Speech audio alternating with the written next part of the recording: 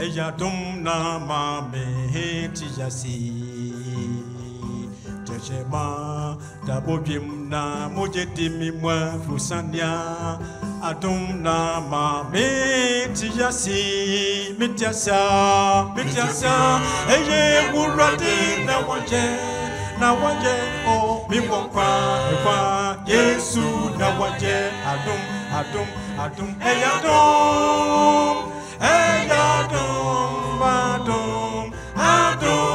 ne mame bunsu mutiasa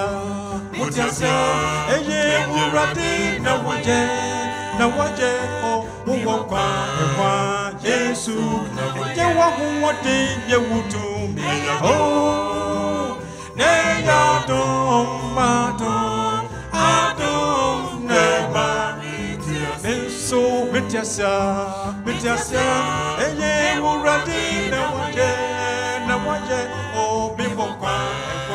Yesu na waje adum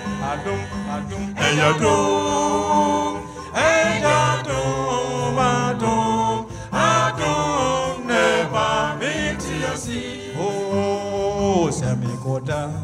anajo na se adichimbia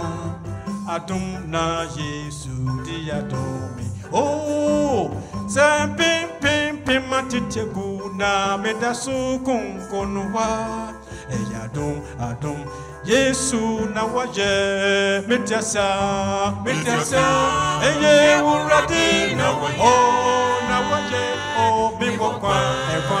Yesu na waje adum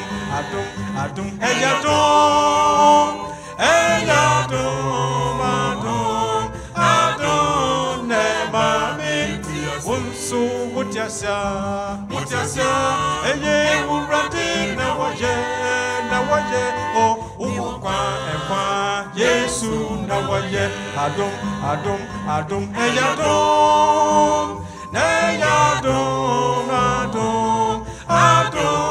ne mame yansu yetiasa eye wurade na waje o yewokwa Yesu na waje adum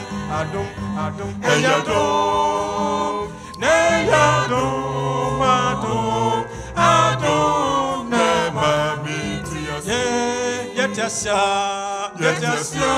eye wurade na waje o yewokwa Yesu na waje adum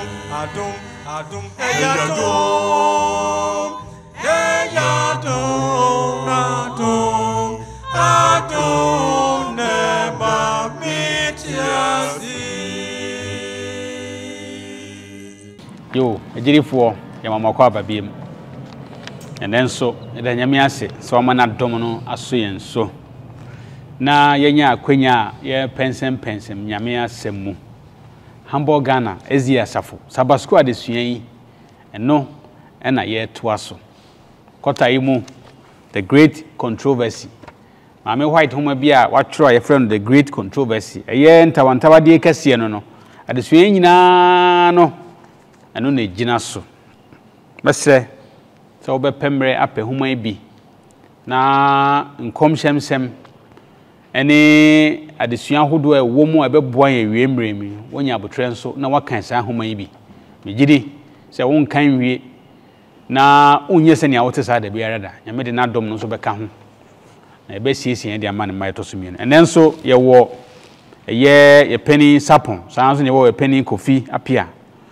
omo de omonim de ebeboa adesua ye da mo ase se ye frɛ mo maba na nsa na adesua ne beto aso no ye nua bema otabelewua ede sojan kansam ne bebrɛn owia na yato aso ebusuafo mamakwa baba aye Hamburg Ghana SHL so eye lesson 6 no anam de bram na topic a ede mai eye one angel four encounters eye Nelson Cinco Rees Chitonga ana de sa abasam no emaye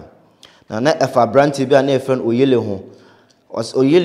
oyele ya branch bi a na oye adwuma oye constructor ana omoye 400 kilometer road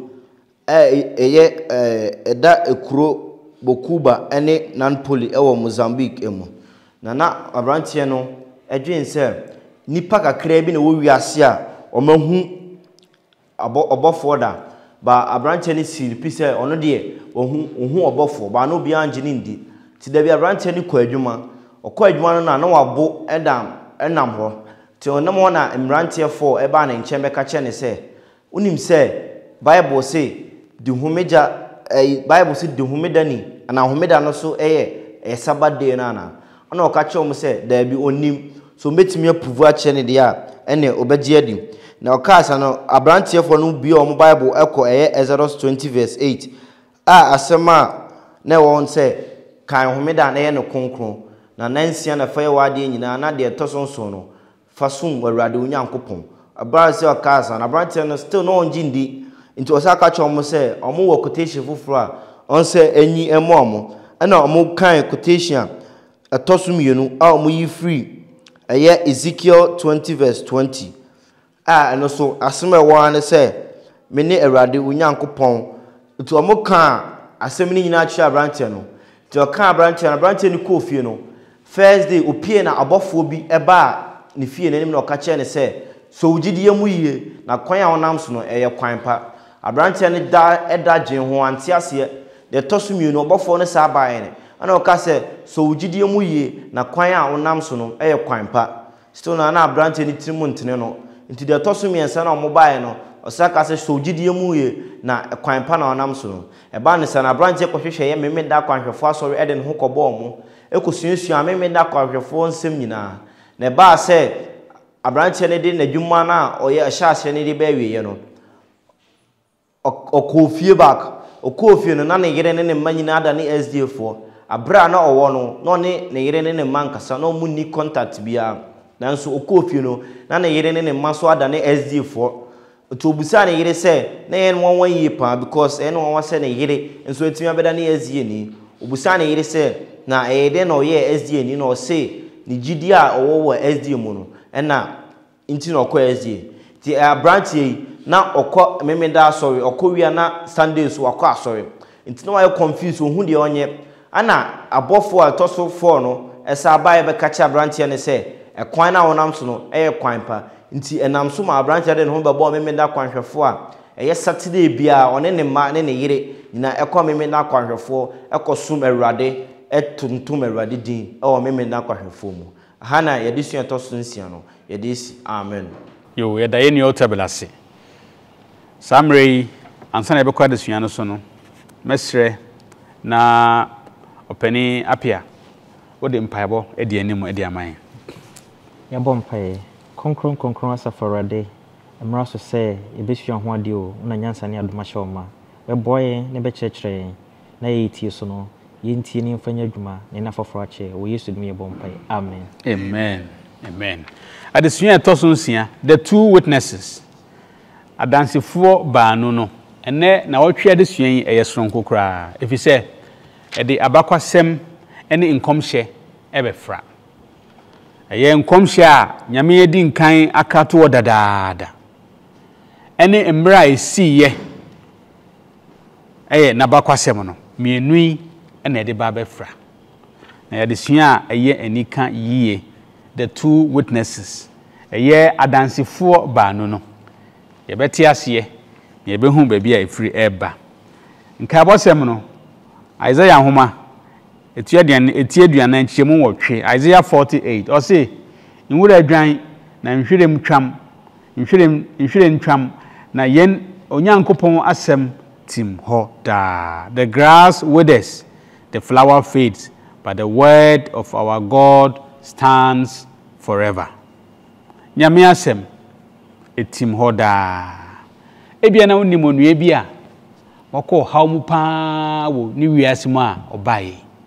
ebia wo busuani bi danfo bia watene nka na obi a watene nka se onue yi wabre pa yi o a odaso kra na mo hawmu nanso twen bibi fufuro wa ha nyame asem the word of God ya titititi mu ye dwedwe mu ya dwan wiase adwan tanta wo ho ya to atwene ye de nkoson achechire no ahemfi ahodo mu ya hye no obedwemu ye de nyame asem kura to afiase ya titititi mu ya seresere no e de ne ho few nyame asem wakote bi ahodo bebre mu dizo ni mo bi saa no a fa no to nchen bibiara nko saa ohaw ne amanie mu ensi nyame asem nanso enuje asem ne say through it all God's word has prevailed. Osi ne nyina mu no da so tim ho da so gina ho nia atamfo no pese onam nipa so ye bia oye ne nyina nanso nyame asem agina ho a besi nne enye nwanwa eye mfinfin asafo efe no the medieval church womo tan kristofo ewo kwan bebre so nyame han nam sambre na kristofo no so ehyen wo wiase nyina na obi a church trosim mo de kobrofo mu frɛ no onua William Tyndale na ye dinasema ye bekunu na oginasem di bia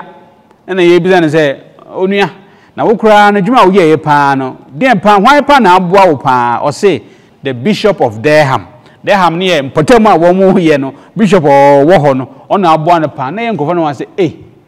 na ye bisa wo sɛ den ne boa wo a bishop wo potam ha ono kura na okuntia wo no ono na aboa wo na wo nyame asema wo de treyi atre pa na ba ne sen o se ane the Bishop of Durham no ye ne sen nie o se obeto nya twosema me kirekire mu yi obeto na boarding pa bebre na de ko obedwemu na ko hye no na we na eboa wo wasema wo de tre no we na aboa wo no o se ane if you say twosema no obeto no oto na boarding pa nti no sika o de to ye no menye sika bebre e de printi twosem ne bebre nti no ne me printi ye no na dose si ne ono toko hye ye no nti esan se na dose nti mitimi chiche no na nyemensem no ekọ ba bia nyame wonwani na wonwade a otimi aye no eno nti saa na wotwi ye frɛ bibi the French Revolution France France etuatie efren the French Revolution France etuatie sa etuatie yi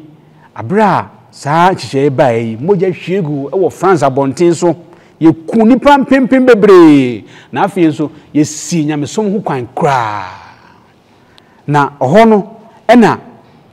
ni nyina mu no nyame ma na asem eda so gina ho a omantimi ankata nyamesom so kra ma na anye yi na kwan ya fa so baye ene kwan nyame fa na wo kwan so ye adwuma no na wotwi ye besua eye through the French Revolution eno nti ye fiase edikosiada de sua no o say the two witnesses adansifo baanu openisapon ye mo akwa aba sa two witnesses yi e wadisem homamu wo mo ye hwan efrihi debe no mo ye omadwuma debe no mo dwuma siye yentie ho abakwasem na ye fan hu bread siye nya ehu nimde eno nti eja ye begya sa adansifo baanu yi omo adesuan yi ye begya de ahyam so na wa kyekire mu yo asafanyini medase ense odi kan se onyame asem no se amane hunu a onipa ma onyame asem hunu no se nkenye nka Nyankopɔn ka ayera awasase so esa asem ya etu bibu nsuom sa asem ya ekyikiri bitu prison sa asem ya ekumbi sa asem kro ye ne yakayaka de bi a se nkenye nyame honhom ene gina kira ka opena asem mu bia nka wo hunu so esan se nyame asem ntino e do siti ase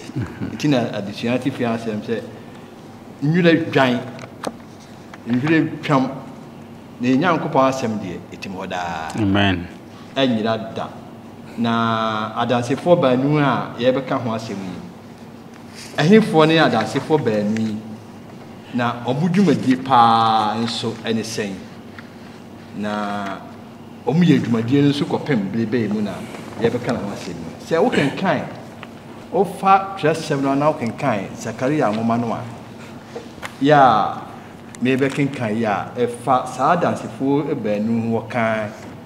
ho asem wo saa dansefo baanu saa dansefo baanu o kan ho asem na adisem enso ngoma na enam odifo John so Onyankopɔn yi na di kire no o se moma menkenkan kakra ɔse kanea dua no ani zuade hu na ɔbɔfoɔ a ɔne me kasae no sane bae ebenyane me sɛ onipa ba wanyane no afiri ne nam lubusa me sɛ ɛdeɛ na nhunu yi ana me sɛ mehunu kanea dua a ne nyinaa yɛ sika na nwu toa tai atifi na ne kanea nson wɔ ɛsoɔ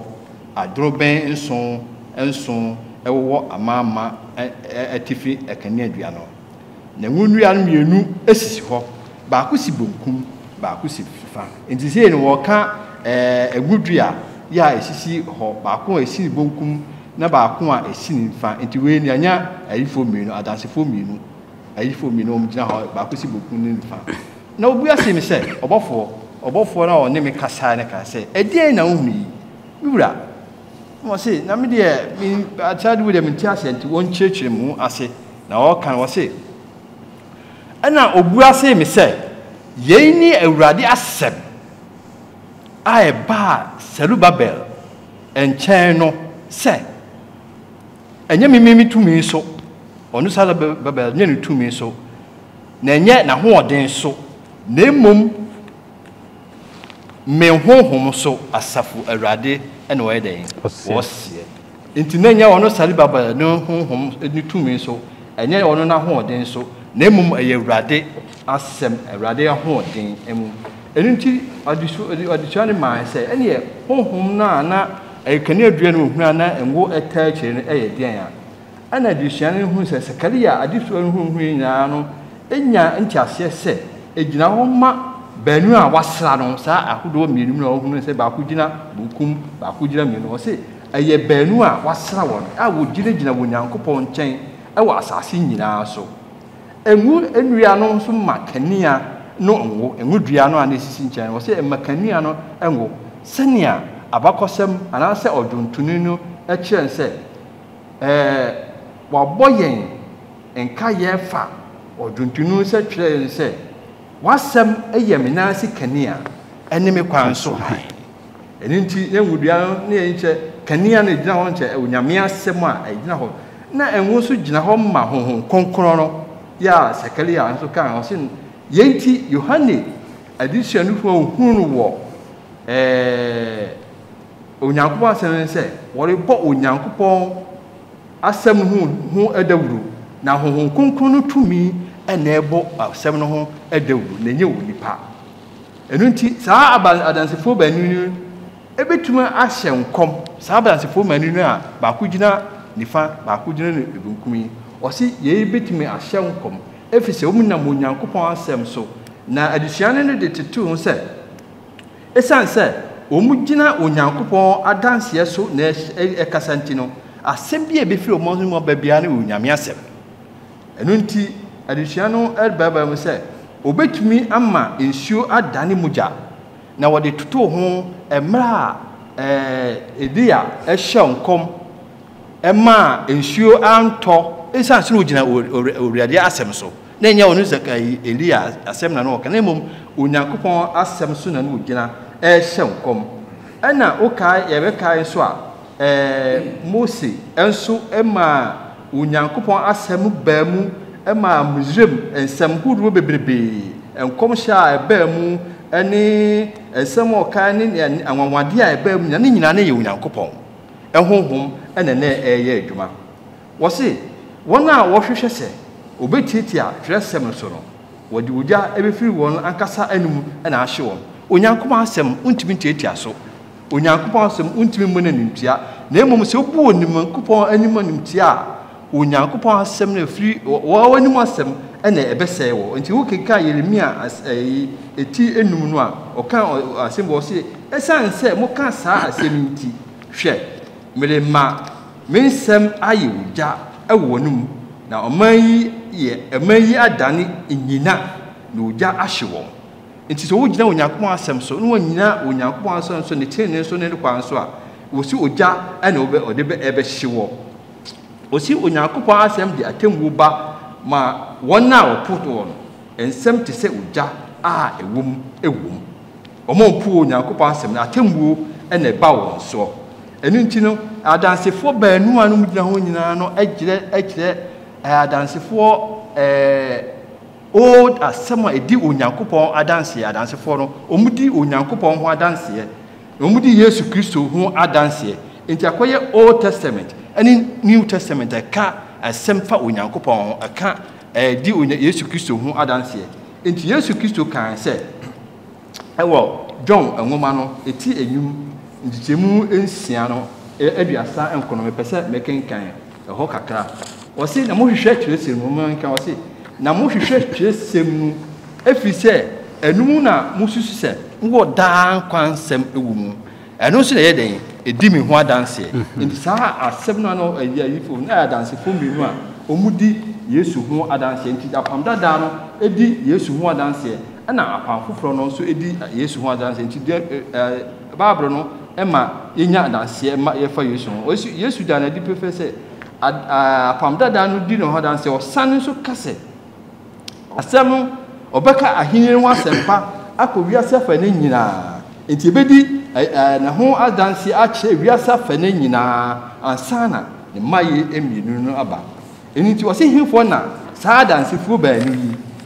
Bible nyina so ben na ejina so maye o se adise metu edunu edu ba ko no eka bibifa ho enti o se ye betuma ka se sa adanse fu ba nu no ejina ewa atwesem akodo a ewo apam dada ani apam foforo mu da onyankopon han no adi a kire wiase nyina enti apam dada no ani apam foforo no ya dansefo baanu a omo dan onyankopon han no adi a kire wiase nyina enti aso panyin busa me a na kakra bewo eka efa adansefo baanu yo opani sapon nyame hyaw sene pani a cheche mu ntiasie no edemu pefe efise wokọ disemeti duba ko a eka adansefo mienu ho asem na den pa na ye dansefo no kredifo pa dan nyame asem eno nti ehu se adansefo mienu a edisem eti duba ko eka ho asem no apam dada nyame twrosem ne apam foforo nyame twrosem na ye ka ho asem na no kire yen se esua bibi afa nkomhye ntiase ho ene efise se bibi edi Yesu Kristo ananyame ho adanse a bibi bia na be betime di adanse abro ne anyame asem aka kire yen ho anu ntine no nchu kire yen se apam dada no eda so ye adwuma aya na tiro bia ne aka se apam dada na atwamu ye ba edi se mu a akwa de ne nsa ko kire apam dada no so kire yen se eda so edi nyame Yesu Kristo ho adanse enu nti tro ne nyina yemu a yenyi bi mfiri mu yemfa bi nso nhye na ne wo mu bia no nyame asem na etim hoda na betim hoda nso ekosi wiase ewieye efise ne nyame aka no na waka de amaye eja menim se opeso di bibi so ansa na ya to aso akọ dia afa panyin mi da se de wadi ka aka no adisem a eye eduba kono yampa oso hu kane adua mienu a na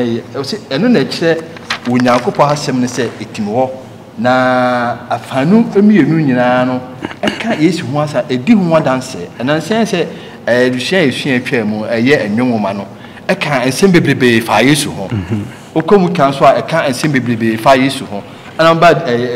friend say apam foforo nso a ene de na bobo etini mienu nyina egira ho ema adanse a edifa Yesu Kristo nti intimi nka se apam dada na twam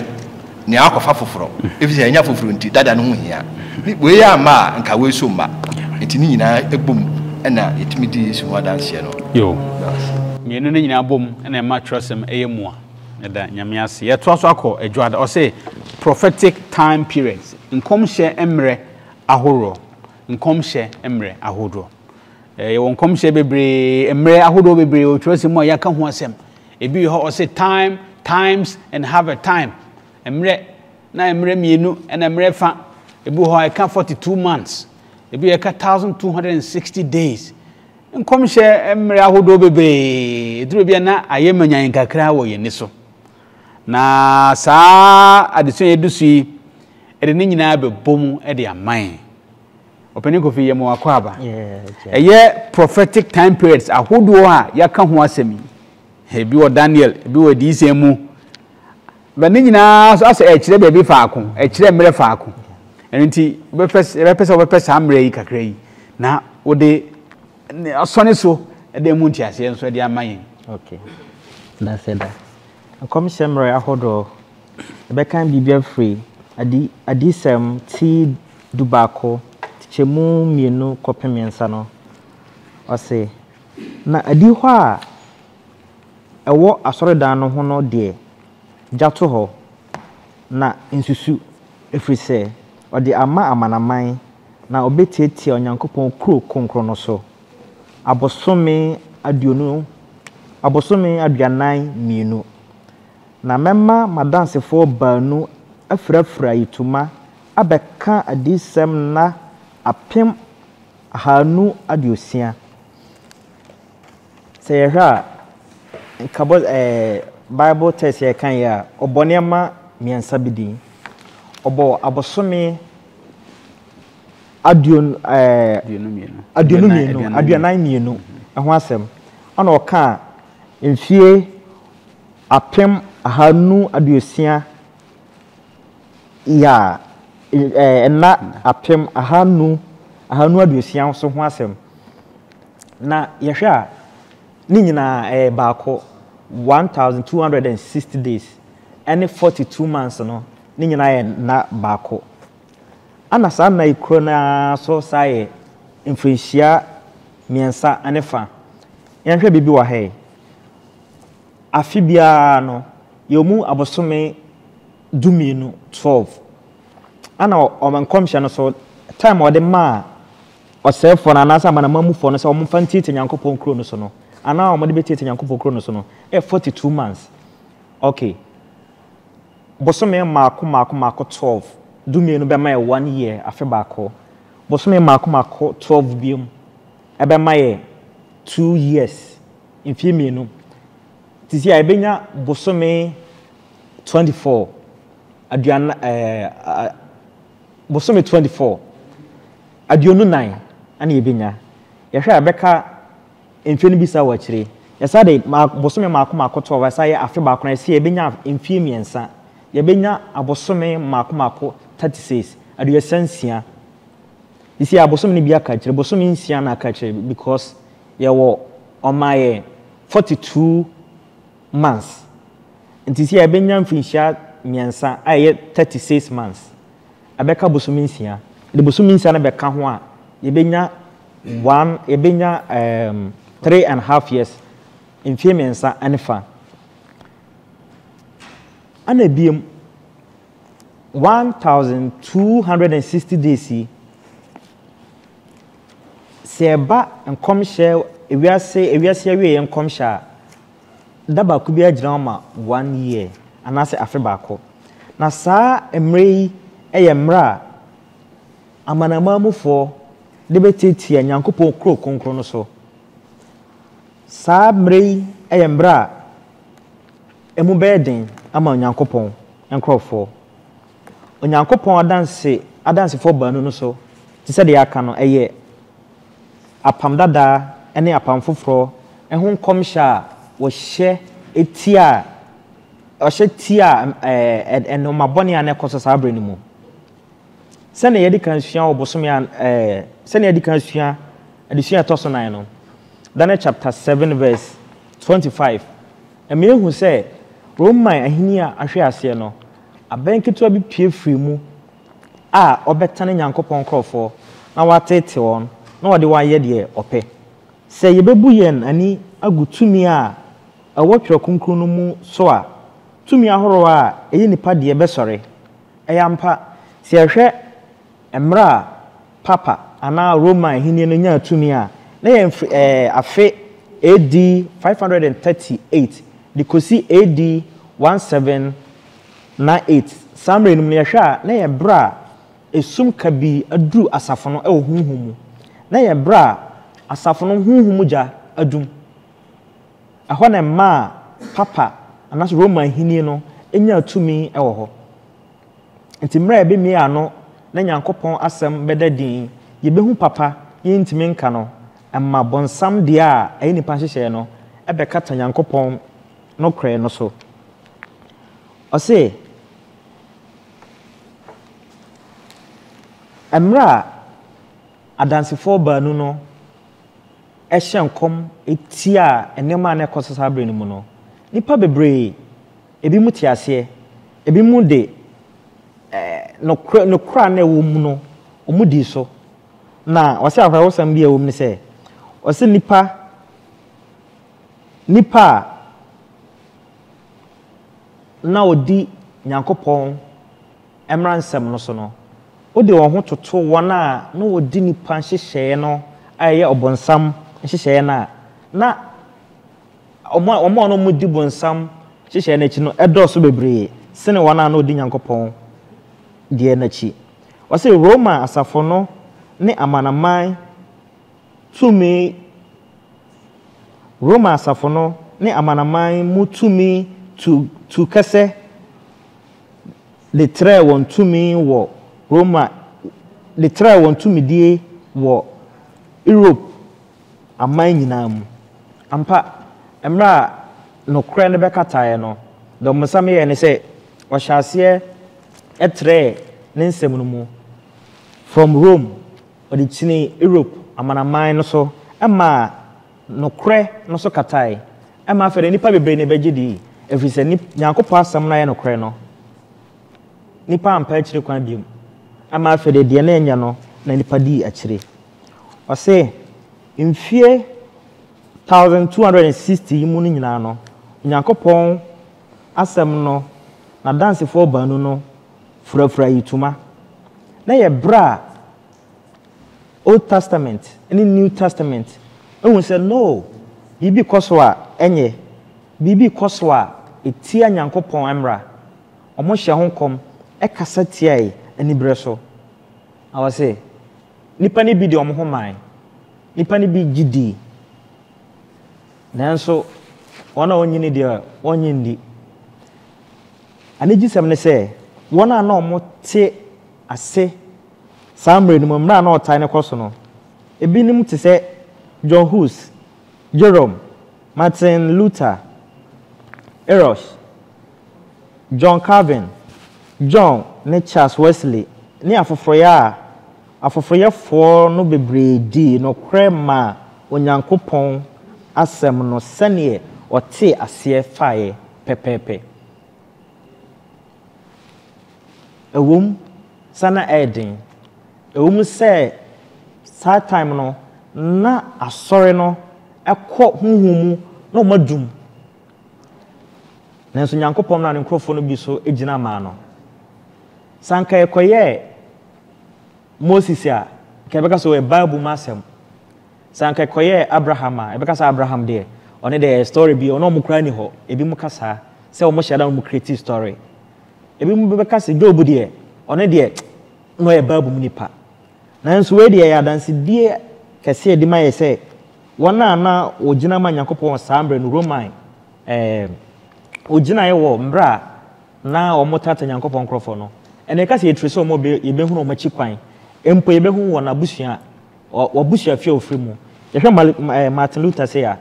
obi anim so ofri Germany ene ne nyina ka se yetrese akọ bebi a wo ne na busua fo makakra yebehu we di adanse prefer say emfa ho ne otai a ebeba sanfisha 1260 days no eye amanamamu emra o me betete Nyankopɔn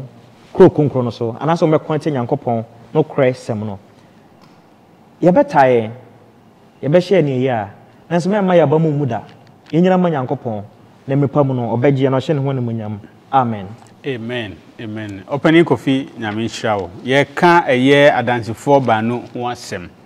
di nkan ya chechire mu se sa adansifo ba no yi eye apam dada ne apam foforo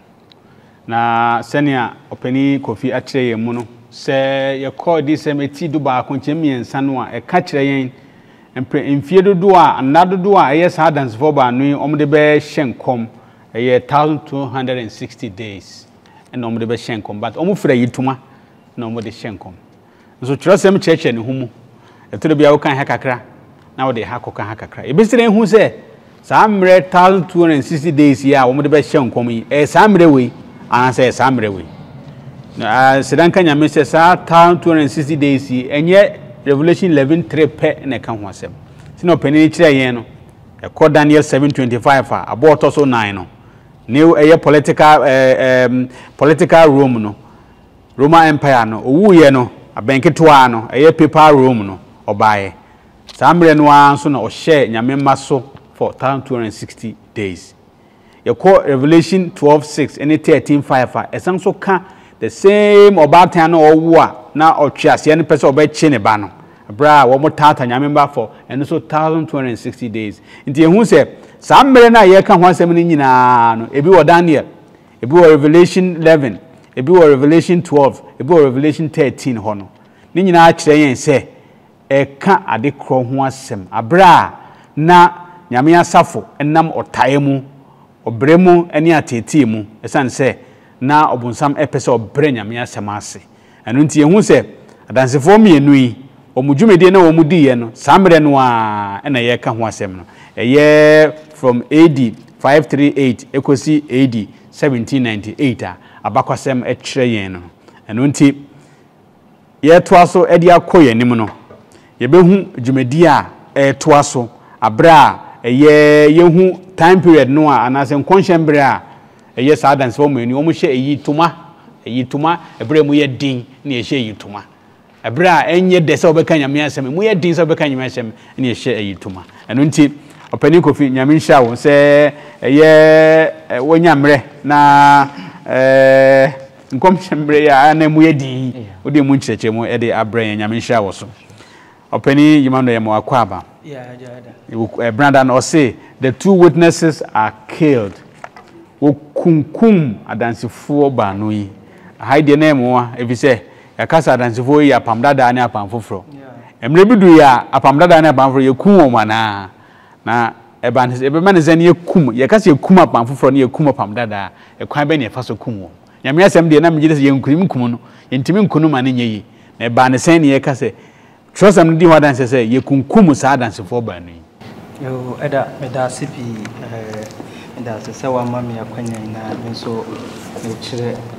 de minim efa sa disuan ho na disuan no me sha se mesua no na me raho na fi emame amamaje hwere no nso adiyie we sa asem a hwere na kan bia no ewom na me sre nya me se obebo ame na matimi a kire mu yie te se de me meti ase no sa wo hwe adisuan etoso eye ensia ya yesuan ene ehun komhye ehun figures a ye bobɔ ni years a ye keka na chese nyankopɔn ehun na nyame efa nipa bi so te se Daniel ene adifo atwam no so eka nsɛm bi to hɔ a no krenie abamu nso na ye namu bi a ye nso ye hu ye ekoso no ewo ye ni so oka nsɛm bi wɔ hɔ mfie bɛ mpembe mienu atwam enso sesemre no ye hu bi saa bi ene pie ebre bi a na ye frɛ no AD 538 mesrɛ meka years no ɛwɔ brofo kasam poto kasam so me kasam e kan twi mu a ebe ye ayi kakra nti meka no wɔ poto kasam na yenso ya try say ebeti ase na sene ye brada disua ne se okunkum adansefo baanu no adansefo baanu no sene ye elder kan ye no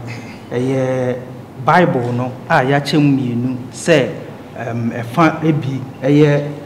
apam dada no na efa bi no nso ye apam foforo no na apam dada no me trinity ase sa abra wo tra apam dada no ye bra na Kristo emaye na apam foforo no nso Yesu ebaaye no na meka se apam foforo no nso efiri ase na Yesu eba ko ye kire no ade bi esi meka se sa time no Europe aha ene sha ase efiri ye nyina ye nim se Daniel woman no de maye se na ya nya eye kingdom anase ahinie be nan ene sorry we wiase na ahinie twato okra na ye Roman ahinie no eba na wie ye eye AD 538 Yesu wu achi no na eba na wieye AD 538 na eba na wieye no de ekoye ne se na Roman Empire anase Roman Empire de odi supanyina na ye frɛ no opanyini Emperor Justinian na oye Roman Empire supanyini no na oye last emperor meka se obedi Roman eso na ofiri so no anase obefiri so na ahenie no eba na wieye na wode tumi no nyina ekokɔ hye Satam papacy no ensa papacy no so de na woye pope sabre no na ye frɛ no Pope Vigils memo no sa enti sa Roman Empire anno ye no odi anima na ye frɛ no Emperor Justinian no de kokɔ hye sa Pope Vigils no nsa ema ono ene ba behwe de ekoso brofo no sa political religion and every authority civil authority a war asase so sabre no nti oba behwe amamuo amanyosem ene osom tumi bia ne koso wo asase so efri saa afe AD 538 no efri ho kono saa enipa yi a woye papacy panyini no ene ba bedi so saa tam na yenkan hu se na sene Treno dia maye no na Daniel ahye ho nkom dada se sabre no na Roman ahenie no ana Roman Empire no ebe abesi na afi yade ahenie no ana se ewiase sudie no aba behye papacy ne nsa na papacy ne nso atoa so atete ya Kristofo for sa 1260 days na yaboso ewo adesua nimu no dada no nti sabra Pope Vigil ebeto aso no ono nso ebetata ede Roman Catholic asafo no anase kuo no eba bedi a Kristofo so wo a won ne ono enye adwen no obetu susa wo a obehu se wonka emma omo ediemu no obetu susa we ye pure history na ye ka no na edrubre bi ana ye obi sore ye okufo bi ana ye frɛ no Napoleon ana wo France esore ye ewo ahoɔden mu na osore ye no okonka ewiase afa na ba bia na edrubre bi ma no okokonka eye Rome nso na kyese okokoche eme kokoche eye satam pope na ote adwaso no nso ye frɛ no Pope Pius ema ye de no eba France na France na ono nso eba behia ni wu ti satam no na enkomsha Daniel ye no ewo hwerenim se Roman asafo no ebedi nyamesom so ne wiase so emfie apem mienu ene aduosia 1260 days no na chese afofele na sabre no France for no aba befa ewiase anase satam no na France nso through Napoleon no na omonso akonka meka se the whole of Europe omonso eye de ombetimi aye sabre ni mu na omo starte se omo betai a Kristofo eye middle age ho no anase wona na som sabre no obetai won na otata womo wa ohu se wo som nyame bia no obehwe se obechew na obekum wo enunti na ema yehu se yesi okunkum adansefo no baanu no na adansefo baanu a okunkum no se obi bia obesore a odi nyame asem no ebesi nani so na obeye no kredifo no bonsam aboa no a ofri ebon mu pie ye no so okan eye adisem enwoma no itre ye du ba kon nchichemu a eye nso na okire mi ehu se omo a odi oye se obedi nyanko Kristo hu adanse bia no aboa na ofri ebunumu epie ye no ema ekohye nipa mu sabre no Napoleon ne nkrofo ni mu ema okunkum enipa bebre egugu mountain meka se Europe amama nso especially France ho ema owu ye egugu kronim obi a obeye na adwen bia se obeka nyame asem no saa na oye no na ansi hwara ɔbɔ mmɔden sɛ wɔno nso ɛbɛte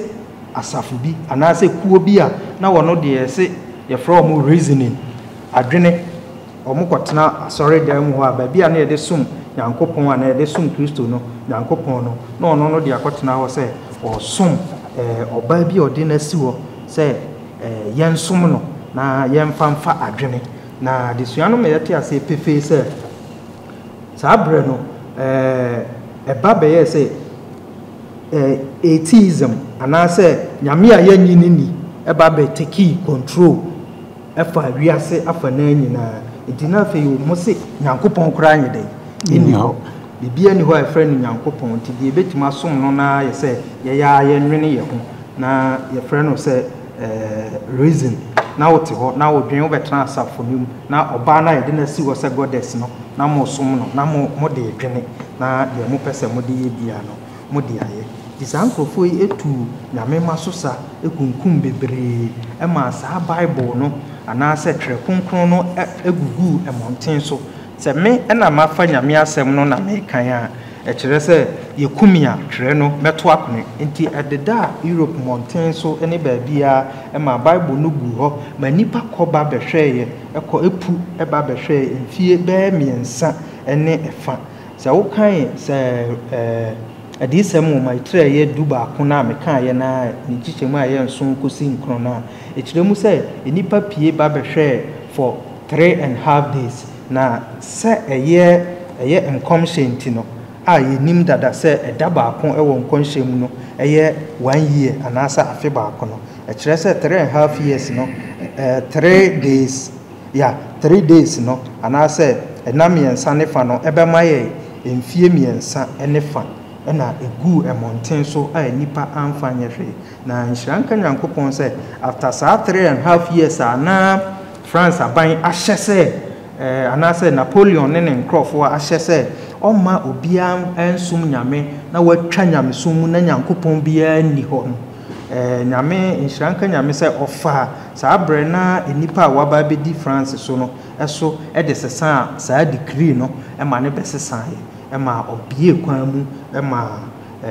akristofoɔ ɛsa aba bɛfa wɔn twerɛsɛm no ɛsom Onyankopɔn na ɔde nyamesom no ɛsa asi hɔ ɛma yɛbiem na ɛda ɛha ɛna mɛtumi ɛde asi adesua no mu ɛɛden kakra nanso yɛbɔ mmɔden sɛ yɛbɛtumi de yɛnim deɛ akyerɛkyerɛ mu sɛneɛ yɛte ase yɛmɛda ase yo pani nyame nhyira that was say the 2 witnesses are killed pani akyerɛ yɛn when you pass a ɔmo brɛ nyame asɛm ka aseɛ ɛhɔ no ɛna yɛka sɛ adansefoɔ no yɛkum wɔn mo so yɛbrɛ nyame asɛm ka no dwumadie no yɛbrɛ no ase na nyame de twa to ha nie ɛyɛ abrɛ a yɛkum wɔn no sɛ Revelation 11:7 say when they finish their testimony the beast that descends out of the bottomless pit will make war against them overcome them and kill them also when they finish their testimony say adanse anyame se wo mu ni sanka wo mu wie ya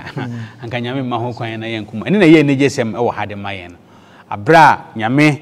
dwumadi opese ye di no ye di ewie no anse na obema ho kwan se bi kura nto yen a ato yen saa ana na adanse ye no ne nsem no ekosie empo e wo saa mre na abra na emu ye din eso no opani ye da wase na ye toa so e de adansefo ye de suan ya toa so Revelation 7 no ye bedo wo se the 2 witnesses resurrected. The 2 witnesses resurrected. Adansifo ba no wo sorry. If you say nyame asem tim hoda. So many debra ye mo akwa aba. Eno nti ye nto aso mfa abakwasem ni nkomhye ye di afre yi. Ye hwe bre a nyame ma akwan se afide adansifo yi for mo sorry. Mo me da se bebre so ken kan adisem 3 du ba ko nchemu du ba ko no a. O se na nansa ene fa kire no. Enkwa honhom firi Onyankopɔn mu ɛbɛhyɛne wɔ mu na ogyinagina wɔn nan so na ehu kɛseɛ ɛka wɔn a wɔhunu wɔn no wɔn mu wue akyia na tumi no nyinaa nim sɛ twerɛ mu nsɛm no deɛ twerɛsɛm deɛ yɛabrɛ n'ase Onyankopɔn asɛm no deɛ yɛko no afei Onyankopɔn asɛm nsɔre bi mu no afei ɔse saa nansa ɛne fa akyire no mfie mmiɛnsa ne ɛfa akyire no afei ɔse Onyankopɔn honhom no bɛhyɛ saa atiasefo mienu yi emu na afei omu nyane na woni ehunu wo mu no nyina no edom ano mfu se France revolution na chi no mfu so ma break tresem na afi dom nyina hu se na tresem ya to agu montin so ayase no e na asan apagya bie mu a chese onyankopon asem no obi antimi mre na se onyankopon asem no o se osoro ni asase betwam na so onyame asem de ebekoso atena hoda enti adesua no ekire mu se French Revolution as a French atwea no afi there was a mighty revival afi nkanyan kase esa sore bio if se ne nyame honhom abehye tumi a France Revolution no susu se waka wo magu fam intimi sore bio no nyankopon honhom behye mu ema esa sore enti o se sabre no mu no onyankopon ma ema ne mema tumi ne ahoden ema afi wo musa aso asem no mu bio ema wo mu de ko ewiase afana nyina ema owura bia ne afra no William Kelly ono ko India no ndi okọ ndi oye ne se Bible no o kyerɛkyerɛ ase ko India kasa hodo no bebremu ema India ho nso no asem no atopete enti o si from that on free sabre no ko no Bible asuafo ne nsempakafo bebre ati omu go monten so ewiase afana nyina na afa nyame asem a na esumu atumfo person komo bre na se no afa de sa so jampo che kane no a na ewo ho no anka omu fisuzu se omu ekono no enti sabre kro no amu no owura bia o se na bon samahye no my friend vote de oye se atese nipa dumienu bi ano mu di Yesu bi achi ene de tresem ni nyamesom bae na enipa ba aku bi tesame betumi abre wo mu nyina ase wo mu tumi no osi ni wi achi na bebre no mo me hwe ba bia tresem ne onyankopon asem aduro wantumi amre na se ekese nyame asem etim ho da yo de enwum kire awrade wasem tim ho da na kire ye nan ekwan nyame asem no ensakrada no see free sabre no or say thousands and hundreds of thousands of copies of the Bible are printed our kasa hudu bebre mu a sabre wiase nyina no yen yetwi kasa ye Bible no brofo Bible no French kasa bia no ya translate sa Bible edikom enti owura vote na asem no kan no entimi amam ekese nyame asem no obia ni ho obetimi adisu enkunim nyame honhom no obia ni ho a obetimi abre na se and we say the Bible is an anvil that has worn out many hammers Bible no eye obotan bi a abubu aboso ba bebre just we yes a word the idea aboso a wo aboso ba no de bo Bible no so no ene bebuo Bible no de tim ho da enti o kenkan anwumoma no ti anwumoma de toso wo ha ene donkron ni chichemu aduawotwe enkron no a o se awurade wasem tim ho wasem etim ho da ewo osoro ena akenkan adwum de toso wo ha ene duba akonchemu nso no a ene nwotwe no a o se nensa ano ene ye nokure ene atemuo na hyede enyina etim ho pintin etim ho da waye no nokure ene tin emu enti de adwum David kai no awurade asem no o se eye nokure ene atemuo na etim ho pintin a ehihim da biada enti anuanom nyame asem a yasomu no Bible akasa wie osoro ni asase betwam nanso nyame asem de entwam da eye pintin fretete atumfo bebre person ko mu se no no mu bre na se no mu kono nanso nyame honhom attached no Bible ehihim na Bible ensaida the saint no eye nwoma a ese de ho to so se onyame asem no yebetumi atake no yebetumi ateso atua yebetumi apase abese no nanso obi anu ha obetumi ayi afiri ho empo wose a Christopher bebre ombo mu so mu ye Christopher bebre kura no ebre Bible no tumi bia se o kwan bi so mom ye hwe na edi ekro nipa nam Bible nkyerɛkyerɛ so kyerɛ se oba ne be ma war oba no oba ware a eye be ma ne be ma ware a eye asofo mpanimfo gyina so ya kyerɛkyerɛ sɛ Sodom ne Gomora kora no nyɛ adwamama o mo boy ne mom nyame asɛm a o mo antie ne yie nti na nyame ɛfa so atwe o ma so ne so o mo nyinam kyerɛsɛm mu asɛm so enti we no ya kyerɛ so even many professed Christians undermine the authority in various ways of the Bible. Asofo asɔre mpanimfo asafoma bebre a edi bɔne no egyina Bible so asɛm so edi justify wo mo bɔne a wo mo die nanso enokure wo Bible mu no ebe wo hɔ akosi sɛ Yesu Kristo bɛba na ɔde atemu ɛbɛbrɛ enti afutu etwa to no a ɔde man so say it is still alive today ne Bible no da so ɛwɔ hɔ no speaking to hearts of human hearts na kasa kyerɛ nipa akoma breathing new life into those who are willing to listen to the word of God. Na afia de nkwa foforo ebre woni a wo mo ye krado se nyankopon asem no wo mo betie ti nyame asem no da so tim ho kasa kira koma bia eye no krada bia da na afia humigo okra bia wo pe nkwaje na ode no ho beto nyame asem so nti adofo umiamfo ye ho to nyame asem so na ye oje amanye bra Yesu Kristo ebe amen asopene chamfo nyame hyaw edisem etidu baako na Yesu yen eye adansefo mienu as the trustem ka kyerɛ sɛ on be free yituma edi adanse 1260 days aye hu sɛ no eye mmerɛ a eye AD 538 kosi AD 1798 ye hu ebise baabi foforo no trustem no ebobɔ saa mfie no antine ama etimi ehu na numu ne ye hu sɛ eye France the French Revolution eye France atuatie no saa period no a wo mo try sɛ on be bra nyame asɛm ase no saa mmerɛ no na edi sem tudu ba kon ye kan ho asem abakwasem ne nkom hye edi afra no ho asem edesua na yesu yin na sene osopani a kire yen nyina na se ye bone tofa bibi kakra bi na me de to aso e wa o say righteousness may be knocked down but not knocked out ebetimi training no mre kakra bi ebetimi abona to form na da ho kakra ba so be yi training afi ho pa de enye de biara da ese woni nyame na edi sansa wo so no na nipa de se wo fiti ase ase na gama lady kan ye no enwie wuye eno nti no se na di kanfo no eprekọ ye no yenso ye mprenko saa nyame kan ye ho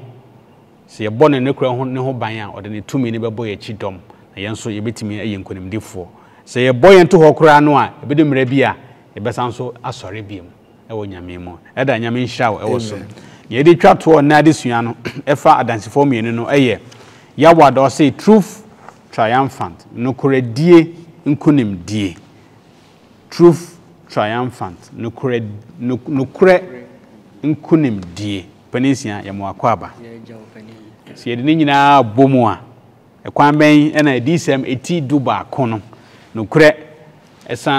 efa nkunimdie atade ehye enam kuromu ebo se ebize wodi nkunim awi. Ofani mi dase bebre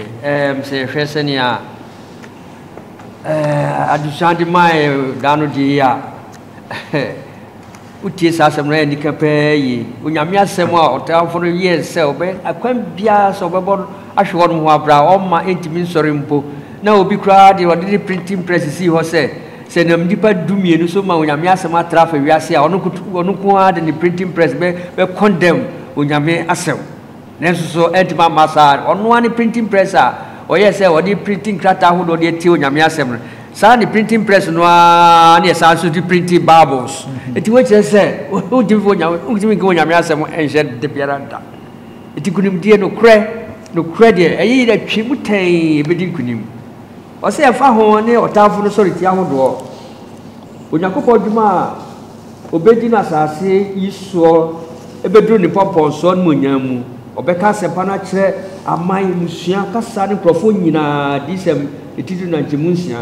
ntawta de kase a eda Kristo ni satan tem no bebe wie ebra Kristo bedi asamadu sutumi onkunimdie mu kra no onyakopo ahiniye no bedi bone so nkunim de ebetu bone ase afi ewie ase afebo Satan modia onam France etiate so boy say obese Kristo som ne wa yididie a ye wono onyankopon mo afiri ho no emfiri ho nanso etie no di nkunim a onyankopon hiniye no edi mpaniniye ni tumidie ahomone ahodo so na ewie etie hu say modia obonsam bo bia onam ahinia so tumfo so bo se obema Bible na kofom kyerosem be kofom ne ensua kyerosem kra no kyerosem sa apagya no ni munyama be ye Onyankopɔn dia onyame asɛm se ye bo no wiase afa na nyire ka na wiase afa na nyira efre poye kwose anafo atoye kopim atifi be bia onyame asɛm enam kyese onyame asɛm no dinkunim onyame asɛm etimbre nase eti adisɛm tidu ba ko temu edunum kosi edungotwene se na obafo otoso enso no ehye na oni kase jejeje osoro se Kristo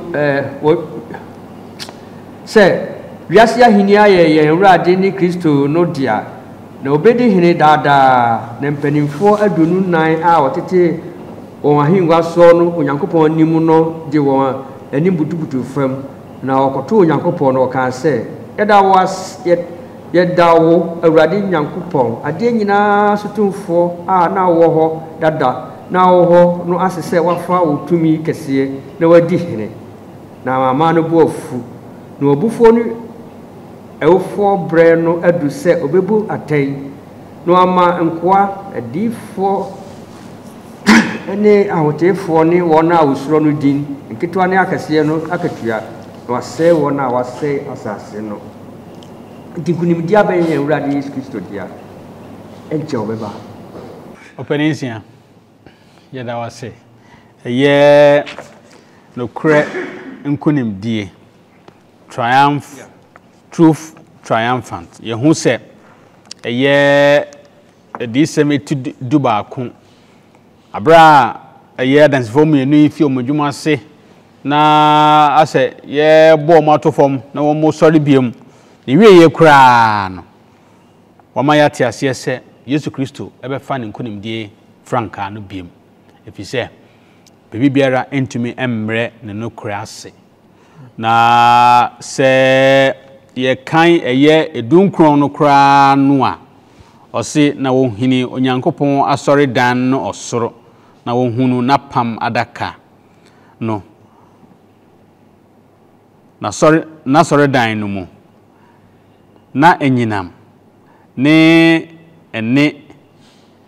aprana ne asase woso ne esu ko hwiaguo kese baaye abra esoro yehu nyame apamadaka no pamadaka no kyese nyame ankasa na ti ho na pamadaka na ewo mu ne nyame asem no kyerɛ se nyame asem no daso edi akotene efisi asem no eno ne apamda da ne apamfoforo a ye ka ho asem yi eno ne adansefo mienu a ye ka ho asem nyame kyerɛ se na sem no entwam de bere na betim ho da eno nti nyame asem se be suti ama nyame asem no eno na ede yen kɔ kyerɛ se nyame adom no agyen eno nti na kyerɛ se ye nnwuma a ye da na die no gidie nnwuma no eno kyerɛ se nyame adom no edi kan agyen ne ye da sa gidie nnwuma no edi ede a kyerɛ wiase nyina mama ye nhye ne so se eye adansefo mienu ho asem a ye kan ni nyina egina nyame asem so se obunsam pese nyame enum asem ya ne kure no obebre nase na enko wiase efise ekwa esakira nipa boni a egize intimi niso nkonim no be ma ye diso nkonim ebesiesie de ama ogye enti obunsam mpene sase menya nkwaje wonso benya nkwache enti obbo modin biara so taamu ekumu ehunahunamu owuomu nanso odinkan de fi the great reformers ne so enyina ne wiemre mu se betanso sori biem ahosisi a ebe ne no na kyerɛ sɛ ɔkyena bi betime gina amanyame agirifo dada no kradie no ebesiesie ye ɔman nyina yɛmfa yɛ ho ensomo sene be ya yebetime apre akɔ anim ɛwɔ nyame mu nkonimdie mu amen openiam pese ma no na yikatwe disabti duba ko chimu edunkuru aka e ron se ɔse ohuni Onyankopɔn asɔda no osoro na asoda ohunu Onyankopɔn apamadaka no na sa apamadaka no so na emransem edu no edamu emransem du Onyankopɔn nti Onyankopɔn emransem du no entwamu si de bidum susu sa etwamu no nti Yakubu ede mai se Yakubu 3 mienu chemu du mienu no ka bibi se Yakubu 3 mienu chemu du mienu no se monkasa na monyosa se wona wonam adehidie mra no so no rebebu wo aten eti onyankopon nam ne mra nsem dunu so na ebebu aten eti so bi ka gire se mra nsem dunu atwam a oboa ayo sefo no hihye a opeso oye no nipa nyina ni firi onyame mra nsem no so ne no onyankopon gina so bebu nipa aten eti ye ka se mra nsem dunu atwam a na onia no odada wo mo epe se wo mo de trosem no omo brenase no ene keka sa ansem no timinu anu onyankopon nam ransem du no so ene bebu wiase ate because yemfo bi court wa bra omu mra so ransem du no etim obda yo nyame enhyan say ye be so na asem mu na ye nantem ekosi ewieye na no ene bema asiesie yen ama nyame nkwaje be hye asopani Debra ode empire atwato de aman yere wase nyame defo so nam otumi so unyansa so na wakyerɛkyerɛ wo nsɛm mu ade akyerɛ yɛn awieye ensɛm ni nsɛm a ɛmankwa na gye onipa firi ɔsɛyie mu ɔbonsam pɛ kwan bebree so wɔfa sɛ wo no kware nsɛm no na wo mahwe aseɛ nanso nam dɔba Yesu Kristo so adi nkunim ama yɛn boa yɛn ntumi enni Kristo akyi na yɛn ɔgye ama yɛkra hyira yɛn ɛne atiefo nyina wɔ Yesu din mu nti amen amen amen nyame hyɛw so onya brɛde ama yɛn